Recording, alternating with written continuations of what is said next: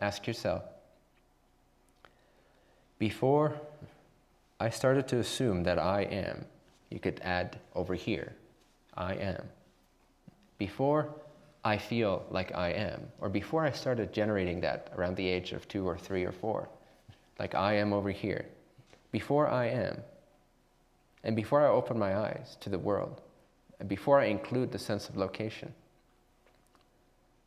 what was, what remained? In a very subtle sense, for most people, a very subtle intuitive hit of something quote unquote out there or back there or behind me, behind the I am, something there, something formless is. Something. Before I was born, before I think that I am, something is. Something must be for all this to appear. There must be an isness beyond it all. That is existence itself. However subtle it might be at first, this light of the I can become more real than getting a brick thrown at your face. More real than getting a brick thrown at your face. More real than getting a brick thrown at your face. That's how real that light is, and that's how unreal the brick in your face are. But this requires practice.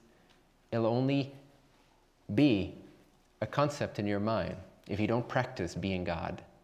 If you don't practice releasing the I am and going into the I. Self-realization.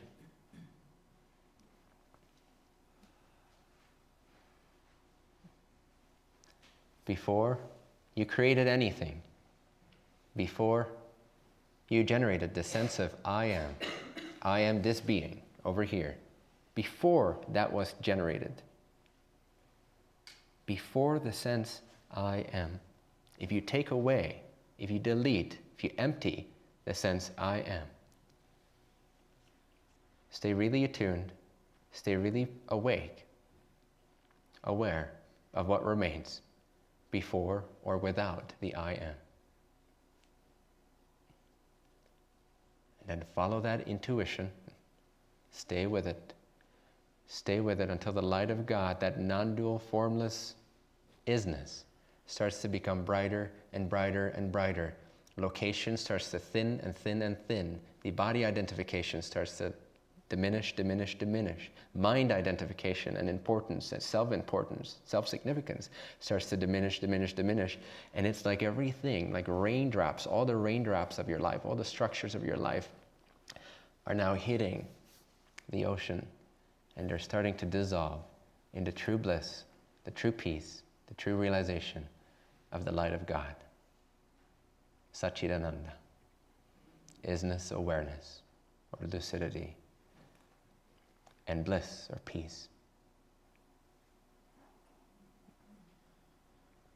This cannot be found by chasing an experience, by identifying with the experiencer. This can only be found in deep, profound connection and self-transcendence. You cannot own it. You cannot claim it. As soon as you claim it, it's distorted. The trick is, this is how God teaches itself to become itself once again. He gives you a taste of the bliss. You get hooked. You get addicted. And now your only way to that is to let go of yourself.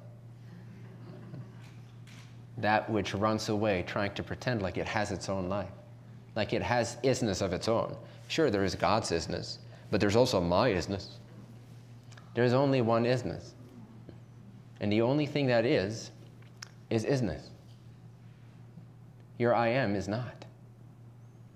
That's a sensation arising as an appearance on the reality of isness, of the I which is, that intuitive, formless, non-dual I, which is God.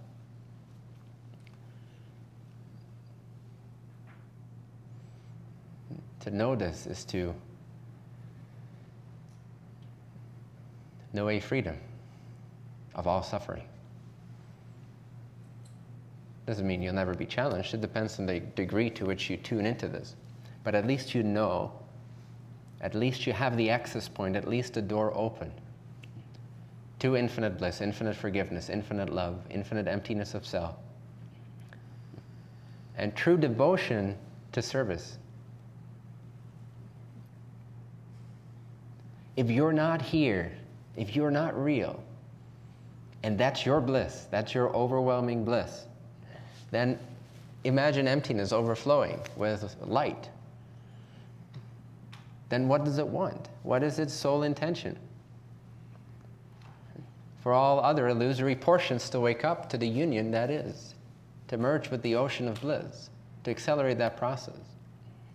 And yes, in my example, I understand and accept that where humanity is at is not necessarily that level. You know, the average humanity or mainstream humanity.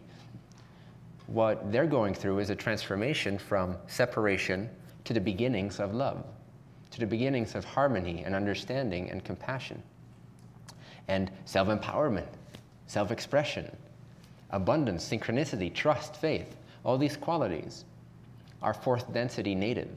And that's what we are moving into. That's what's most relevant for mainstream. But again, I wish to create an army of people that can hold higher density frequencies and understandings so that they can be shepherds of humanity as we're going through this transition.